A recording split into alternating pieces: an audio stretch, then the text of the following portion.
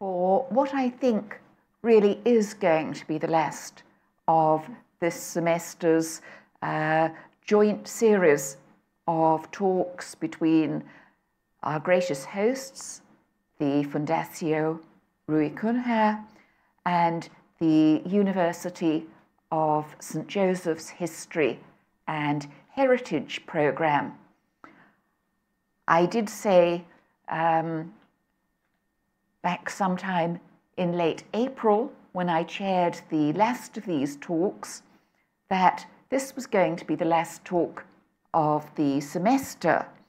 But I'm very happy to be proved wrong about that, because an opportunity came up to have another very enjoyable and stimulating end of semester talk. The Fundació Cunha happened to have a slot this week. Originally, it was planned as a dual act between Michael Hitchcock and Annabelle Jackson, who have worked together on Malay influences on Macau cuisine, and I believe have published a paper. Is it going to be a book on the subject? And then, unfortunately, Michael's trip to China fell through for reasons that I'm really not quite sure about, and he was not able, something went wrong with the host institution in China, I think, and by that time we already had the talk set up, and Annabelle very graciously agreed to go ahead and do this solo instead. Now, I suspect that to most of you, Annabelle Jackson needs very little introduction. She's lived in Asia, I think based in Hong Kong, for a great many years. She has written 13 books to date, I believe, including Macau, the Muddy Pearl, which I haven't brought with me tonight, 6 books on Asian food of various kinds, including these 2. The first of them, Taste of Macau, Portuguese cuisine on the China coast, came out quite a few years ago, but is still very well worth reading. And the second came out much more recently, The Making of Macau's Fusion Cuisine, From Family Table to World Stage. Now, the one thing that everybody knows about Macau is that, apart from the fact that it is the gambling hub of Asia, is that it is also a food place, to put it no more strongly, that people come to Macau to enjoy themselves and to eat a special cuisine which is a mixture of Portuguese influences, Chinese influences, but also with a lot of input from Portugal's various Asian possessions. There was a great deal of interchange between Portugal's other possessions, Malacca, Goa, and also Portugal's African territories for 4 or 5 centuries. So Macau really does have a rather unique cuisine. Tonight, however, Annabelle is going to be looking in particular at Malay influences and exchanges between Malay cooking and Macau cooking, and to compare this with other fusion cuisines in the region as well. So I will now turn the floor over to our speaker. I know that just looking at the poster has made me feel hungry while we were working on it. And I'm sure that we are going to know a great deal more about the Malay influence on Macau food, and we'll probably all come away feeling that we want to go and sample it as fast as possible. So welcome here tonight. Welcome very much indeed to our speaker, particularly for stepping up and taking this on as a solo engagement. I believe the Prince of Wales is doing something similar at the moment, most of the time. We're very glad that you could do this, and thank you again. Thank you for that very kind introduction. And we're obviously quite an intimate group, but I guess we'll still go through some pictures and some ideas, and then end up with possibly, hopefully, some discussion. In a way, it is a pity that Michael Hitchcock isn't here, because he actually speaks Malay. He spent a lot of time in Malaysia, and my speciality is really, really food. I'm an anthropologist, but I am a food anthropologist with a little bit of sociology background as well. So Michael could have brought a much kind of bigger picture. And Michael was actually my PhD supervisor. And can you imagine that you can do a PhD in Macanese cuisine, which is what I did, and he supervised me. And sort of out of so many discussions with him, indeed, we've recently written a paper together, which is what this talk today is based on. But here is me really just coming very much from my area of expertise, which is gastronomy. But I hope that it still is coherent, even though we're only talking about food. However, we are talking quite a bit about language. And can we just start right here with a gastronomic approach? We've already talked about Macau and Malacca being Portuguese possessions, as it were, because, of course, was Macau ever actually a colony? Probably not. So already this is a grey area. Probably Malacca was an official colony. What I find interesting, if we're talking about a colonial view, is that when we start to talk about food, we really upset the power relations. Even a lot of the language, contact languages, which have emerged in colonial societies, even some pidgins, we'll come back to this a little bit in more detail later, are really based on the language of the colonizer. They're based on the one who has the power. But when we start to look at food, food is grown and it's cooked. And if we just think for a minute, even just about our little space here, when we probably used to at least grow a little bit of food and fish a bit and keep some chickens, the Portuguese would have had no idea about what half the vegetables were or half the foodstuffs were. But local people would know what to do with them. They would know how to cook them. They would know how to preserve them. So while a lot of colonial powers happen in trade, in the marketplace, food happens in the kitchen. So it can really give us, I think, a very different understanding of colonial history. Colonial history is written by colonials. Food history is written by not colonials. It's written by the people who are doing it. And I think that's one of the reasons I find food anthropology so interesting, because it really is very, very grassroots. Kind of inherent in the title here, and this has been so much my research pursuit, is what is Macanese cuisine? I did an interview on Monday with a Portuguese newspaper, and I just did a TV one here. It's like, so what is it? Is it a fusion of Portuguese and Chinese, which is very lazily bandied about? And so I want to just spend a minute thinking about these kinds of special cuisines that have grown out of different global encounters. And I think it is important because I think at the base of this is a working towards what is Macanese food. And if we start to look at particularly Malay Malacca, I think it's very fruitful in that search. UNESCO in 2017, when Macau became a creative city of gastronomy, called Macanese cuisine the first fusion cuisine in the world. I really don't like the word fusion.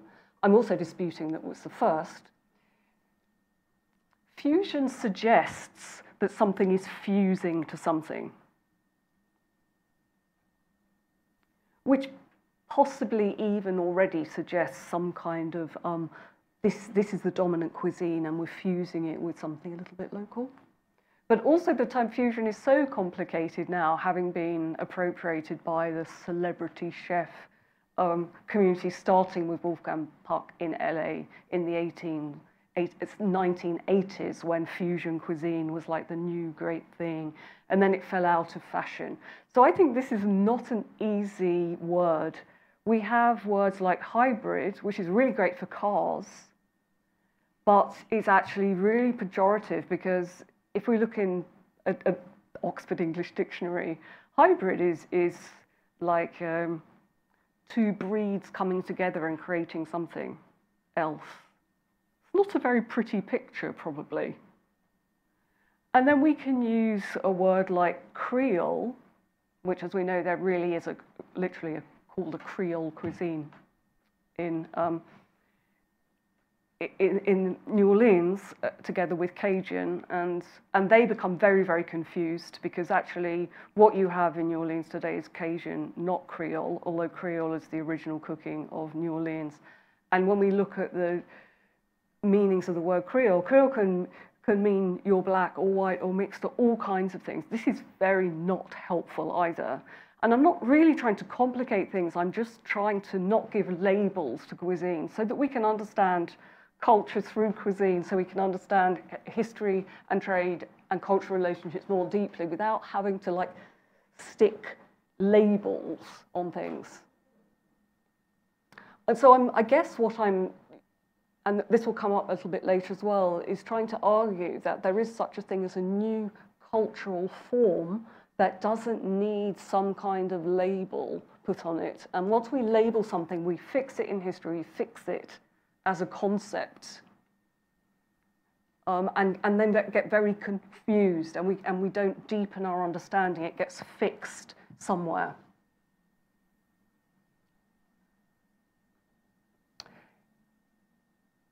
Anyway, and I guess we'll go to the next slide at this point.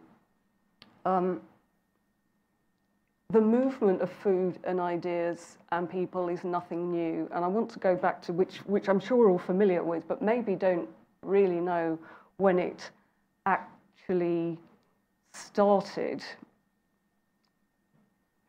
Colonial history, as written, is very different from a recipe, even if it's not written. But let's go now to the Columbian Exchange. Professor Charles Spence at Oxford, who's one of these really wonderful, brilliant people, but he's written a book called Gastrophysics, which anyone could read. And he does all these amazing experiments, like if you play jazz in a restaurant, will people pay more or less for food? And if you play classical, will they pay more? And he does some beautiful research. And he will argue that there is no such thing as a pure cuisine, that all cuisines are fusion, based on this.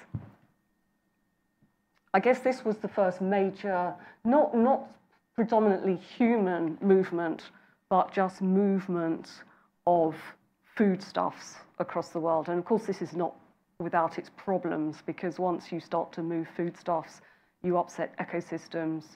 You don't just move food around, you move disease around.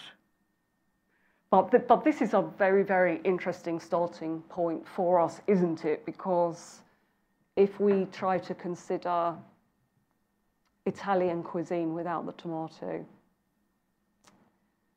Indian cuisine without chili, and I suppose very pertinent to what we're talking about today, Malaysian cuisine without pineapple, without peanuts. So these are massive transformations that were starting.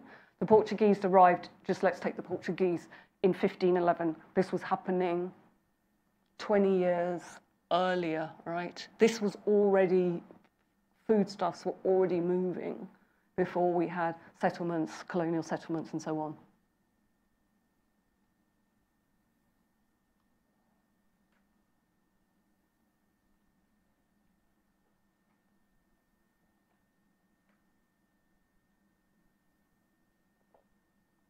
I'm also very keen to take this conversation, even though we're focusing on Macanese cuisine, and here we are in Macau, to pre-colonial days.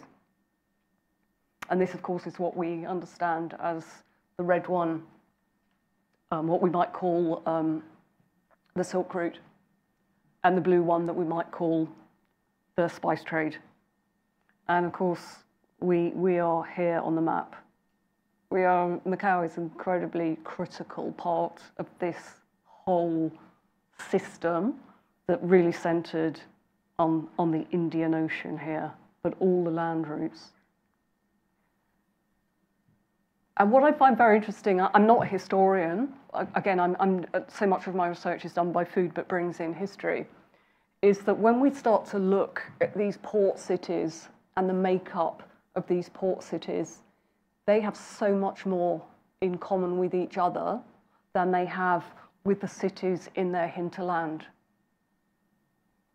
And this is how we can say that Macau looks as if geographically it's part of China. Well, it indeed is. But all of these links, all of these port cities, all of these people traveling between, okay, whether in caravans or whether on ships, but just think about a ship. Who's on the ship? So there must be someone cooking. Where are they from? What are they cooking? Who's on the ships? There's missionaries. There's tradespeople. There's people who know how to navigate. There's people who understand these waters. Even just on the ship, you've got multiple communities all connected by these cities where we intersect the red and the blue lines. And we won't go so much into it now, but when we really go into the food linguistics, we'll do a little bit later, almost everything comes back to here. So many of our foods by name or sort of by derivation or style go back to Persia. And again, not my area of expertise, but we will know that Persian was the original language of the intelligentsia, the academics. So that pervades back into India as well, pervades this area. That was the language of the intelligentsia, the academics.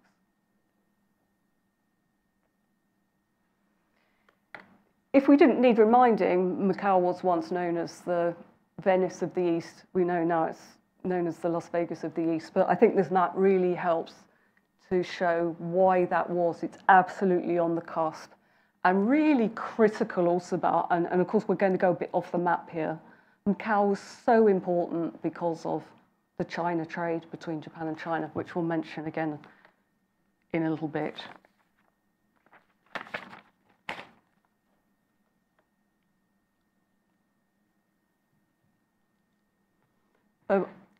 I really love that image. That's actually my own cookbook that it was just a self-published book and I've used it so much it kind of fell apart.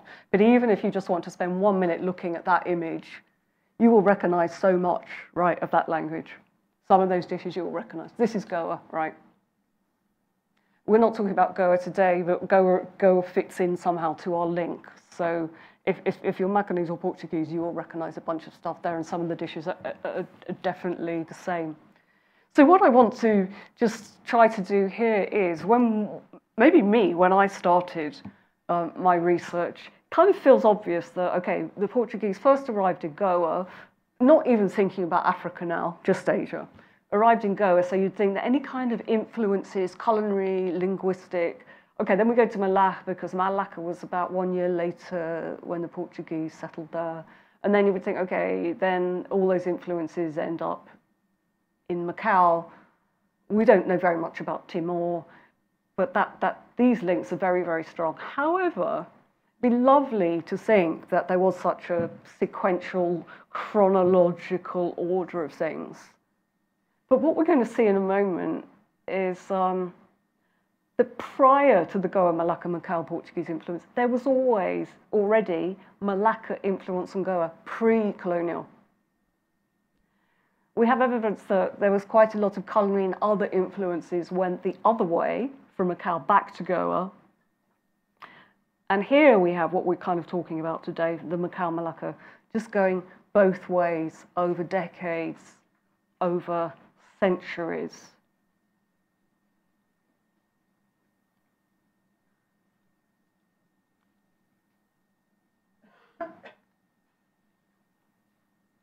So if we just think about Malacca sat on the Straits of Malacca, isn't it called Straits?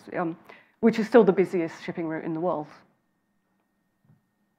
So before the Portuguese arrived, it was already an incredibly thriving community. Have I put that up? That I haven't, but I think it was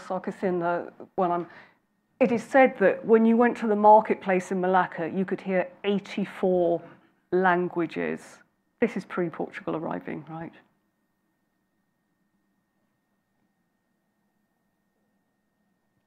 We have evidence that the Malays were already in Goa, as mentioned earlier, before the Portuguese.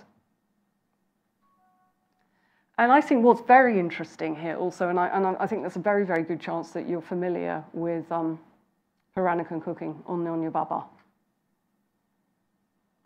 So before the Portuguese arrived, we had a thriving, trading Chinese community from Fukien province. And at this point, so we're talking, late 1400s, probably when the Columbian exchange was taking place, before 1511, when the Portuguese arrived in Malacca. And at this point, Chinese women apparently were not allowed to leave China. So the Fukien traders who were arriving in Malacca were marrying local women. Now we have to sort of also think in our heads, this is before like Malaysia was a thing and Indonesia was a thing. So it was all, the borders were much more porous and those countries didn't really exist. It was much more based on other factors. So the Chinese, we think, were marrying local non-Muslim women, Siam women, and so on. And so this whole Peranakan culture it evolved. Very, very strong culture, therefore, an intermixed culture. So if anyone's going to argue for the first fusion cuisine, at least in Asia, then it's that one. And it's thriving. And if you've been to Singapore in the last 1 or 2 decades, or indeed Malacca, you will see there are many, many, many restaurants. And it's very, very well researched and documented. And I do believe that the former Singapore Prime Minister, Lee Kuan Yew, his wife is Peranakan. Very powerful group as well. And then once the Portuguese had arrived in Malacca, apropos their colonial project, which was to marry locally, they're into enhanced trade and trading relationships. So the Kristang community was born. Papua Kristang became one of those what we call contact languages, obviously to speak Christian, right? And then after that, a cuisine would emerge, which would be something to do with Portugal, probably something to do with Goa, but very certainly something to do with Peranakan as well. And Kristang, as we'll see a little bit later, has so much influence on Macanese cuisine. But it's so interesting that often if we say Macanese cuisine doesn't really have anything to do with Chinese cuisine, no, it doesn't in Macau, but yes, it does in Malacca.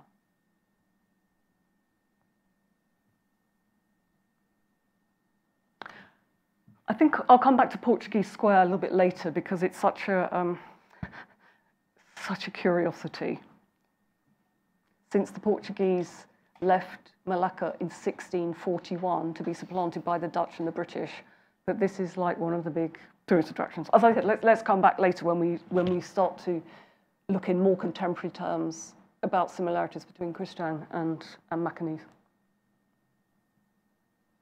So I think that this is really a key point, isn't it, about why we're linking so strongly Malacca and Macau. It's because of the China-Japan trade. So spices from Southeast Asia, porcelains and silks from China were going to Japan in exchange for silver. And at this point, China was not allowed officially to trade with Japan, so the Portuguese were the middlemen. Apparently the Portuguese were wonderful at navigating pirate-infested waters of the South China Seas. And I think this was really, really, really the glory days for Macau. That's really when it was the Venice of the East. It was critical because it was right on the way, right? So we'd load stuff in southern China, in Goa, and then we got up to Japan.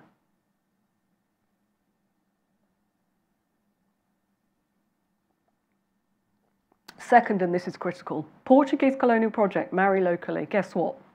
You arrive in Macau, there is no one living here. 3.3 square kilometers. And the few people that are living here, also from Fukien, actually, like in Malacca, they're living on their boats. Amal Temple exists, obviously the temple for the goddess of the sea. There is no one to marry. So what do? So you bring over wives and servants from Goa and from Malacca and from Japan. And I'm sure we have a few slaves on the ships by now as well. And as someone has remarked, it wouldn't have literally been recipes, would it? But food knowledge, food thoughts would have come from Goa, from Malacca, from Nagasaki, etc., and landed here. And this point has also been made very strongly by Jean de Silva, that in the 16th century, don't you love that image of the Indian Ocean being a Portuguese lake? Portuguese were everywhere, in the islands which are now French, in the east coast of Africa, right, and then all the way around. So much Portuguese influence, but intermingling, because the Portuguese were very flexible, as we said. They married local, no problem, right? They were seafarers, they were discovering, they were open to everything. Luís Camões talks about, oh, nutmegs, oh, coconuts. I mean, just like this incredible excitement and the excitement of discovering.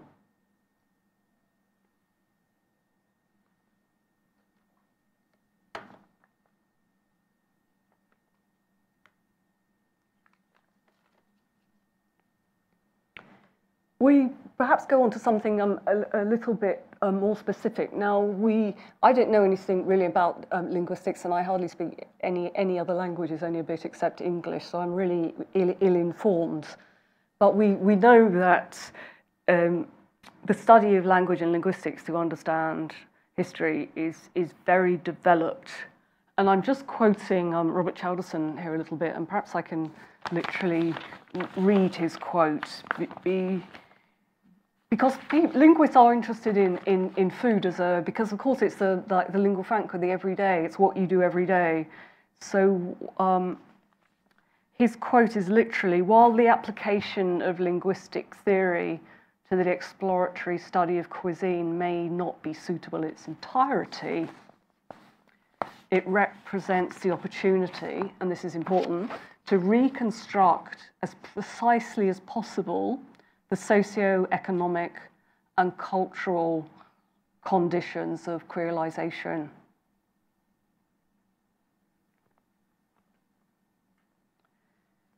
Languages, pidgins developed clearly because they had to be some way of communicating with each other, but once you don't need them, they disappear.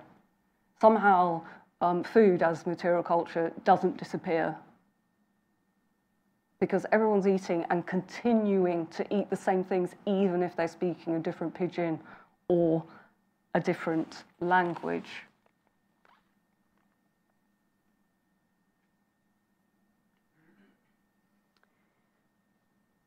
I want to get a little bit more specific here and look in detail about some of the ways that we study food.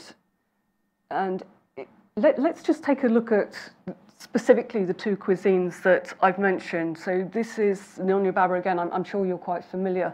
It's interesting here, isn't it? I said it's been very well researched that academics who've been looking at Nyonya Baba, you know, it's not a fusion, it's not a hybrid, it's cultural localization, cultural interaction. And there's some alteration, but it can be such a mix of things as well.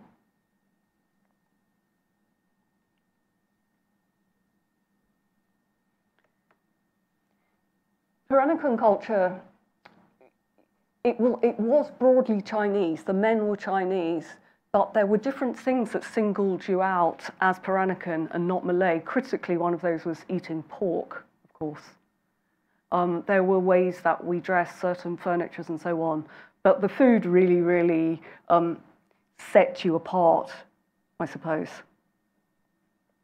And this, for reasons which we might touch on a little bit later, the Peranakans became a very, very important, influential community.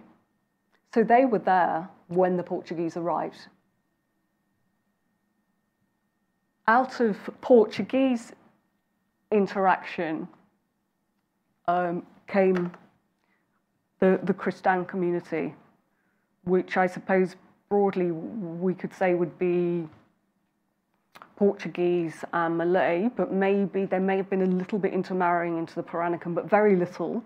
So I'm not quite sure what the actual kind of ethnic makeup would have been, but let's assume it's Portuguese and Malay. This is the only Christian cookbook. Well, there's maybe one more that I really know of, and I met Melba Nunes in Malacca when I was doing my research. So that is Melba there. Isn't that cute, right? And this is a quote from her.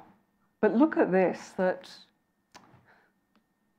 the influences in Malacca of the Dutch and British actually influenced the cuisine as well. So it really was not a fixed cuisine. It was not a fusion cuisine of the Portuguese and the Malays.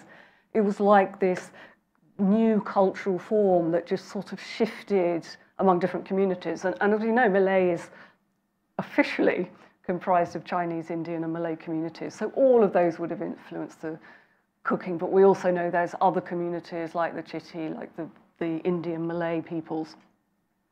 So this is an incredibly interesting cuisine, and this book is full of Liam Perrin's Worcestershire sauce also. But just look at those pictures, right? I mean, you probably think that they're from a Macanese cookbook, right? But they are from this cookbook. Some of the dishes in Christian cooking are absolutely identical to those that we understand, that we have here in Macau, especially. Those are two great examples, right? Cosquinnes and ground pork steamed in cabbage leaf. The core difference is just that here we are in Malaysia with the rempah, the spices. But it doesn't mean everything's spicy, because these two dishes are not spicy. And there's so many other similar things to Macanese food.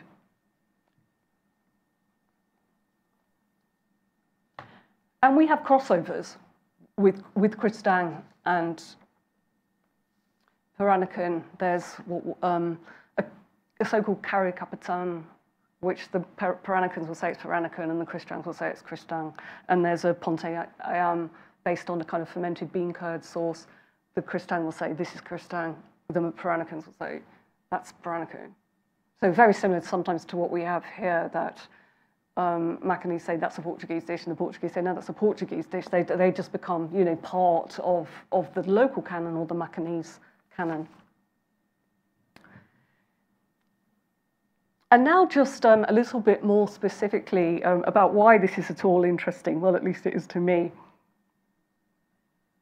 Ways that we approach food as food anthropologists when we're doing our research. And there are a number of ways, and one of them obviously is the critical one today, which Michael isn't here to go further into, is etymology.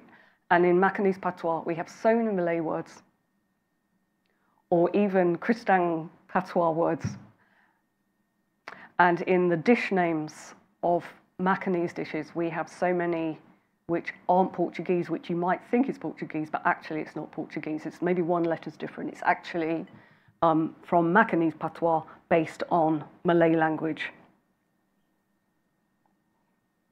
But let's start it a little bit simple. Sometimes we look at a cuisine, okay, what's unique about that cuisine? And we might think about an ingredient or a condiment, which is really critical to the cuisine. Balichau, which I'm sure any Portuguese friends here will say, yeah, balichau is not a Portuguese word, probably based on belacan, all similar, different Malaysian words for fish sauces or fish blocks. And we can probably argue that the Chinese in the jar is probably based on balichau. Now, we don't really see this around anymore, do we? And I'm not even sure that the krill that it originally was made with is available. It's time-consuming. Put all of these ingredients in some kind of a jar, leave it for 3 months. So probably we're going to buy it now. But that would be a defining moment, a uniqueness about Macanese cuisine. But it's not in every dish, and we're not really going to find it. You can't buy it as a souvenir to take home. But anyway, so that's one way perhaps to look at a cuisine, but maybe not that relevant. We can also take a single dish, and now we perhaps come to a little core of the talk this evening, the Macanese chilicotti. Now you can look down the ingredients list and think, okay, so it looks a bit like something a bit familiar, like lots of things. Beef, pork, onion, garlic, nothing very special. But okay, we're in Macau. Oh, Indian curry powder. Bracket, of course, Indian curry powder doesn't really exist. It's actually a British invention because, of course, when we're in India, we do everything from scratch. The British created the curry powder. That's another subject, isn't it? But we've got curry powder, Indian influence and turmeric. So you already think, oh, that's interesting. So what does that tell me about this Macanese dish? A lot of it seems quite European or Portuguese, but it's got these little kind of interesting little elements that might make me start to think a little bit. And then we can look at other similar dishes. And I'm not sure how fruitful this route is, because obviously you can see we've got a samosa here. But as students of gastronomy in India will tell you that samosa is actually not Indian, right? And I say, oh, I love you when you tell me that, right? Okay, that's from Persia, etc., right? And you know, you've got like an English Cornish pasty, you've got a quiche, you've got lots of Asian things, even some kind of dim sum items. It's protein wrapped in something. It's a bit like the noodle spaghetti. I mean, which came first, or did they just, you know, they probably just emerged completely independently of each other as a really effective way of eating, carrying food, enclosing a small amount of lovely protein in something which is calorific, which is pastry. What I also find quite interesting if we go down this route, however, and this is going to relate to the next slide, but I mention it now, the third image is English mince pie. And a mince pie, as some of you may know, is something that's eaten in England at Christmas. And it's, when I used to make them when I was a kid, I used to make it with suet. But it's basically just sugar and dried fruit. And now suet's so unfashionable and bad for you probably too. You don't even have that in English mince pies anymore. But originally, it's called a mince pie because it was made with minced meat. But it just changed slowly, slowly, slowly until it became what it is today, which is just something very, very sweet and rich. So sometimes to look at, dishes' similarities, something can go from being something savoury to something sweet. And I love the quote, I know he was a bit trendy probably in the 70s, Jacques Derrida, the French philosopher, linguist, argues that every time a word is used, its meaning changes ever so slightly. So I like to think that every time a dish is made, it changes ever so slightly.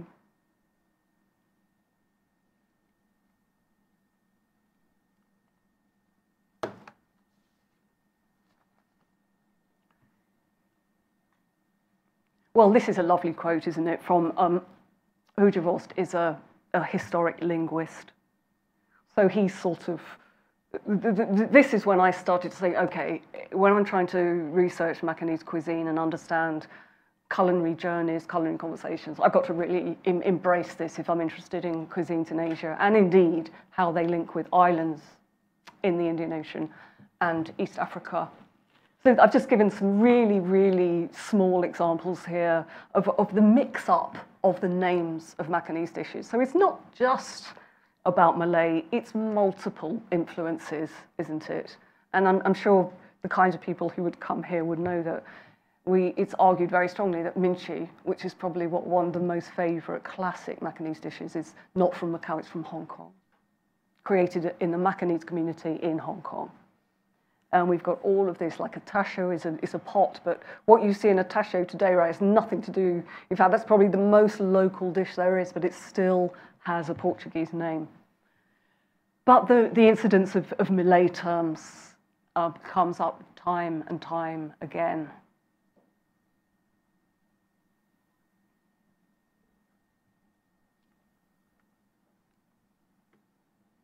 So I'm going back to chili cotti because it's sort of one of my favourite ones in a sense.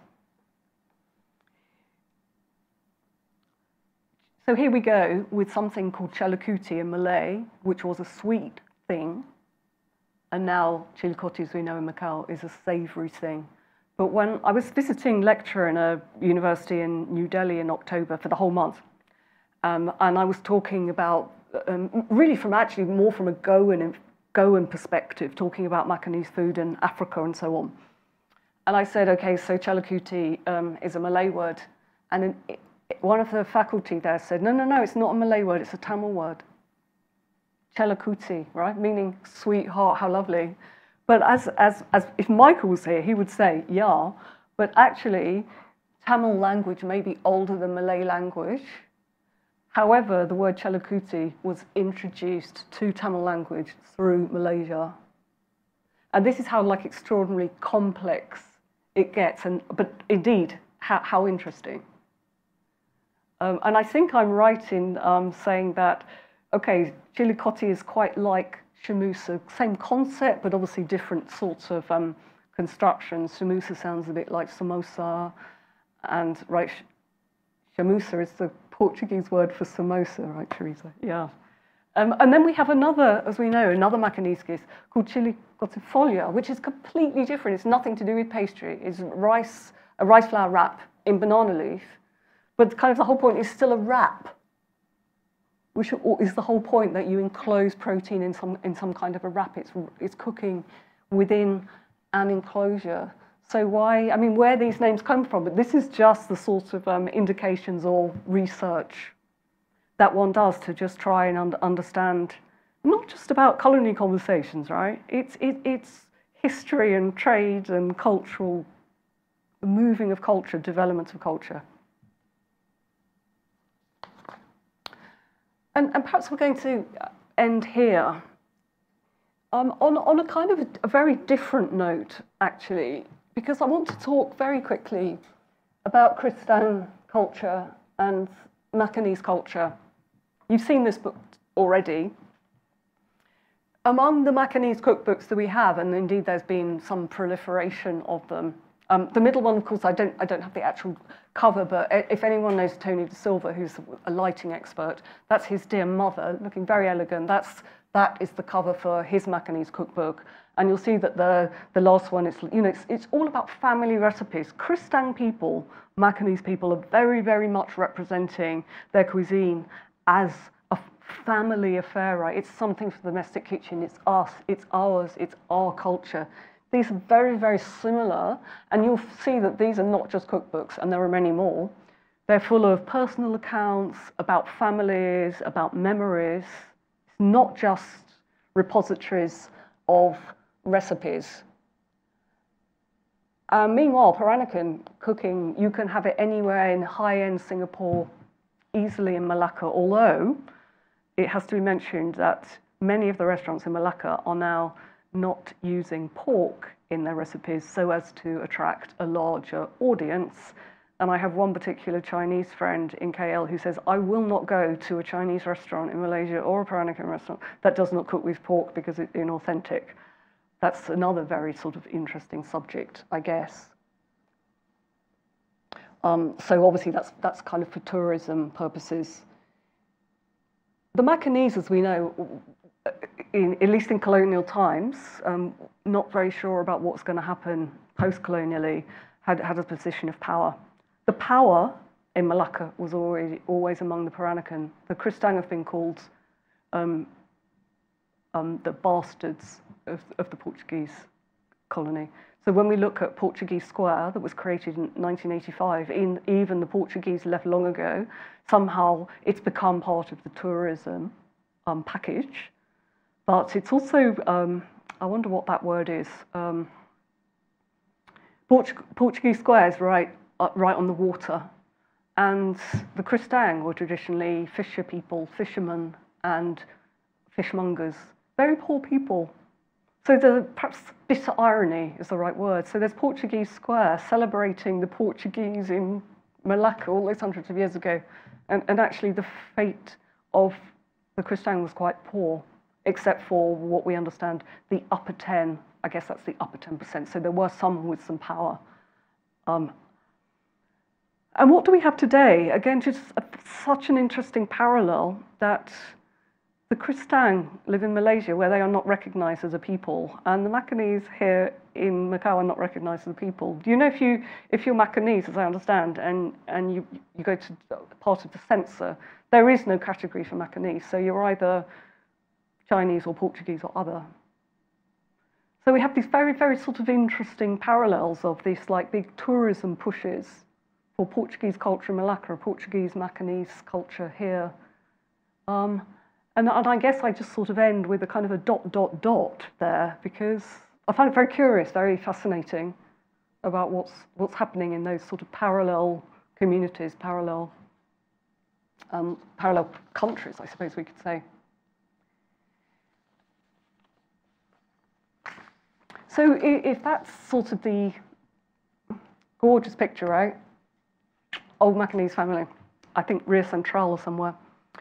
So if I can conclude a little bit, I hope what we've started to explore today is ways in which syncretic, I like that word, syncretic communities and different kinds of syncretic identities evolve, and in what circumstances, but how they interact with each other within, but also outside of colonial perspectives, and how they are sort of entering post-colonial society today with the particular sort of pressure of tourism. And I think that's where I'll finish for now. Well, thank you very much indeed for an extremely stimulating and wide-ranging talk that looks at some of the many implications of food and how it's perceived, what we use it for.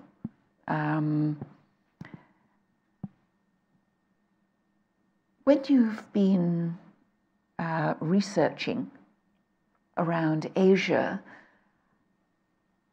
which has been the most complex cuisine that you've encountered, would you say?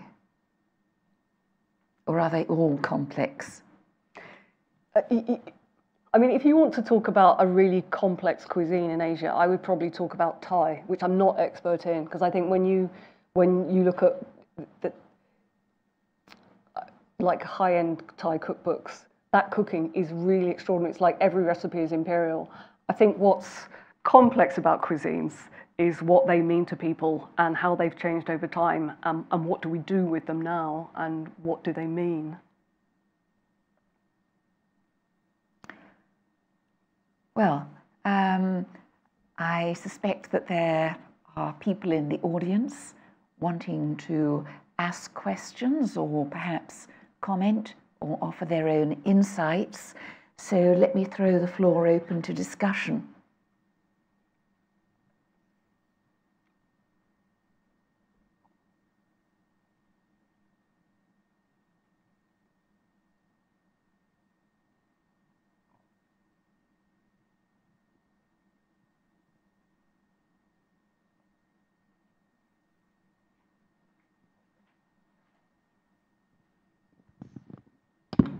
Thank you for your sharing. I really like your idea talks about uh, how food transformed by the culture, and then the other thing is at least you don't think the Macanese food is a fusion food, yeah, from my perspective. Um, the thing is do you do you think if we still get the same culture technically, but eventually food will develop differently even under the same culture, but by the time. Thanks. I get the question, thank you for that. And I also see someone in the audience who I think might want to comment on this, because I don't want to be the only one talking about Macanese food. But what I really see, I was living in Hong Kong for 20-something years and coming over to Macau every week teaching at IFT. And then I left for 10 years and I've just come back, well, 6 months ago. What I'm really seeing is another wave happening. One restaurant which I might have thought once sort of was a Portuguese restaurant now seems to me to be a very local interpretation of Portuguese food. And meanwhile, in restaurants which I didn't really think were Macanese, modern, different kinds of interpretations of Macanese food. Now, thank you. On one level, this is kind of really interesting because it is about the cuisine is a creative industry. There's kind of nothing wrong with that, but I think it's really confusing, especially for tourists.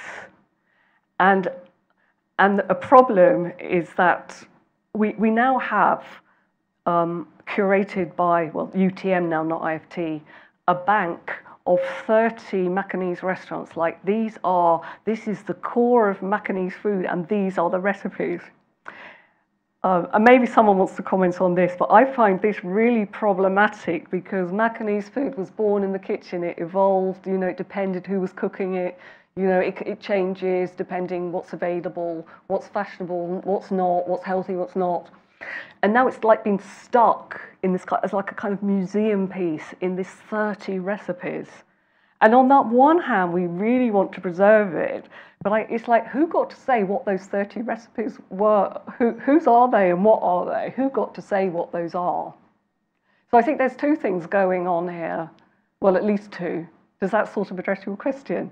Does anyone else want to add anything to this? I'm looking at someone, but you don't have to. It's all right. Thank you. Oh. Me? Well, I have a... Hello, good evening. Hello, thank you for coming up. Thank you. Congratulations. I have a lot to say about this. Yes, of course. Can you introduce yourself? I'm Marina Sena Fernandes. I dedicate myself, I've dedicated to Macanese cuisine for, let's say, 30 years. And yeah. And can I just say, by the way, that even I Take a Book Like This was published in 2003.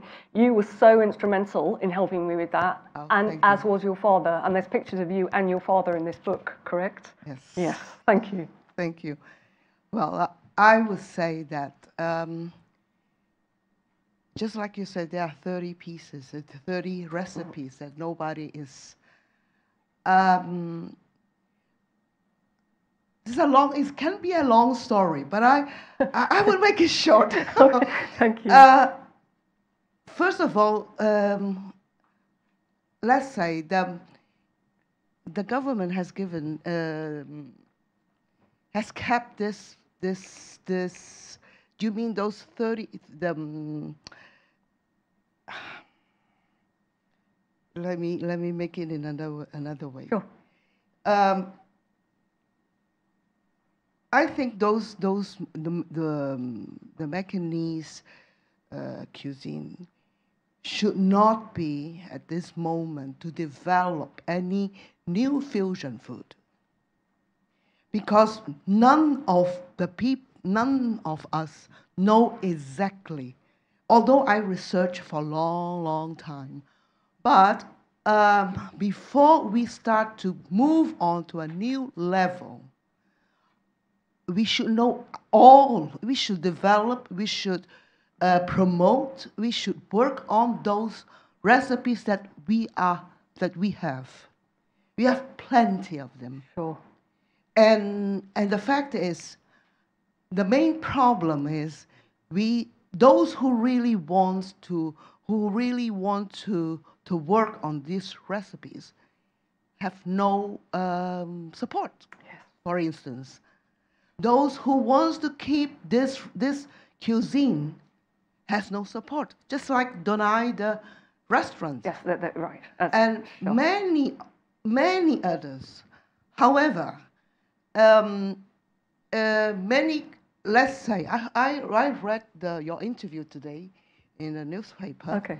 And you said something very, very true, is that there are restaurants in Macau, and in their menu have the Macanese food.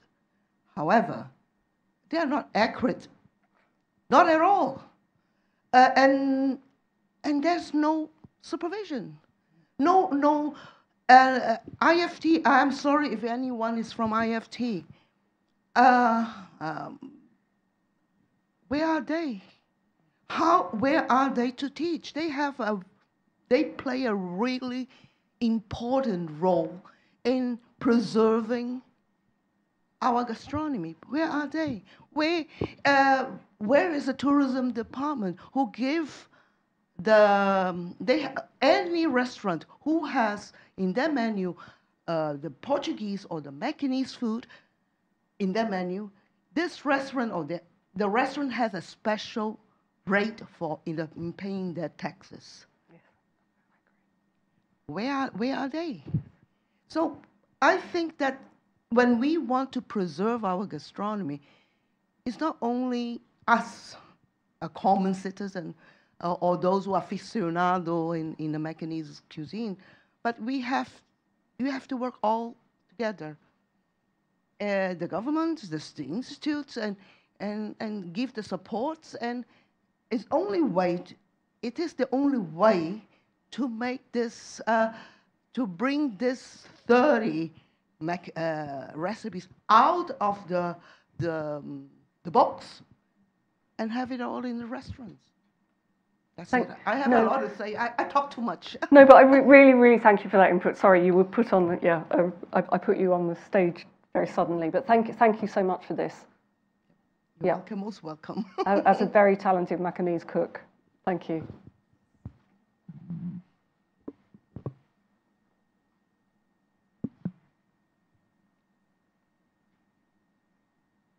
So I guess really as a sort of a little bit sum up, what we're talking about is Macanese food is apparently kind of the poster child of MGTO initiatives for Macau to become a non-gambling destination and a culinary gastronomy one.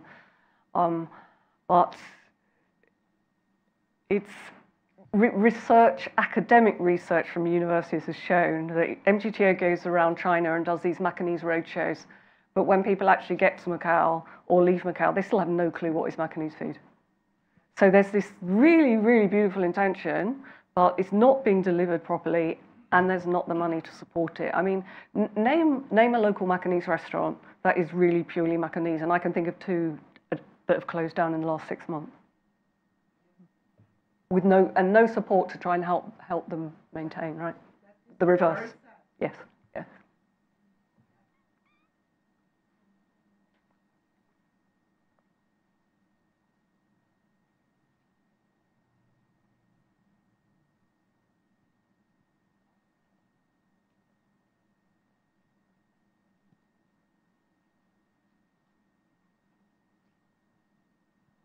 What do you think of the proliferation of all sorts of different cuisines in the casinos in particular, where it seems that you can probably at almost any hour of the day or night get Thai, Chinese, supposedly British, and so on and so forth, Korean, Japanese, you name, numerous varieties of Chinese, at least if what I see on the Kotai ferry is true, then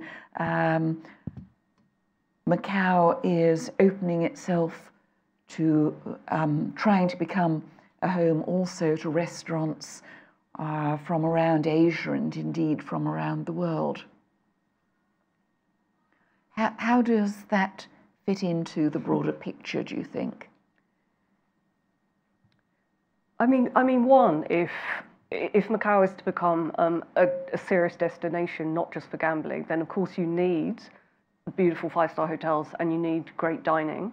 And I believe that in order to maintain UNESCO Creative City of Gastronomy, we have to be Macau has to be very, very active in terms of provision, festivals, food promotions. So actually, I think it's a really, really good sweep. And already we've got 2 very high-end Portuguese restaurants, and I'm very sure one of them will get a Michelin, at least one of them will get a Michelin star next year.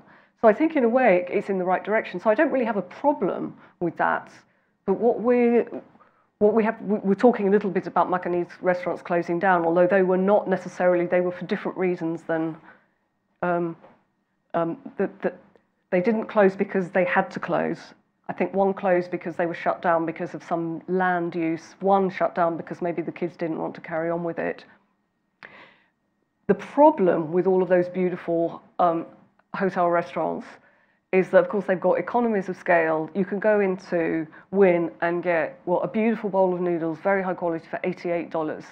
You can barely get that on the street, and if it is $88 in an independent restaurant, it won't be of the same quality. So this, for me, is the really, really big disconnect. So what's happening to the local restaurant scene? And again, this needs some kind of government interjection. So that, for me, is the problem. We need both, I think.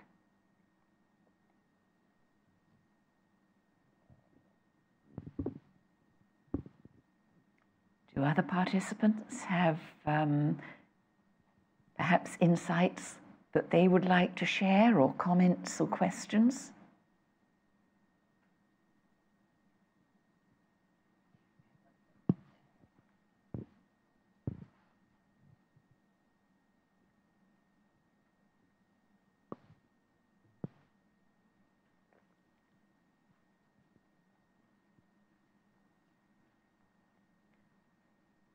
Well, perhaps we should draw the formal part of the evening to an end, and thank Annabelle very much indeed for sharing these insights of many decades of dedication to food, particularly Asian food, not just to cooking it, but also to learning more about it, and then writing, making that knowledge available to other people, as you have done tonight, but also in numerous books, of which these are only 2.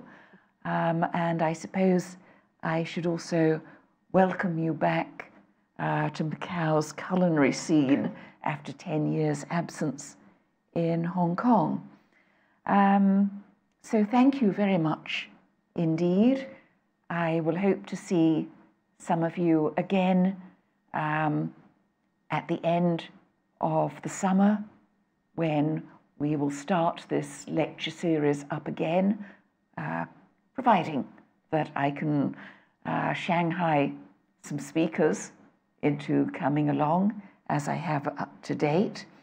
Thank you very much for coming, and particularly, thank you to our partners, sponsors at the Fundación Cunha Rui Cunha for hosting these events. It's a little easier to get here than to go right up to the very far north of Macau, to the USJ campus, though it's a very nice campus. Do come there when you have a chance. But most of all, I want to thank our speaker tonight for taking this on and for doing such a great and interesting job of demonstrating some of the ramifications that go with the food that we all of us have to eat every day, and making us think a bit more about where that food came from and what it means, what we do with it. So thank you very much, Annabelle. Thank you.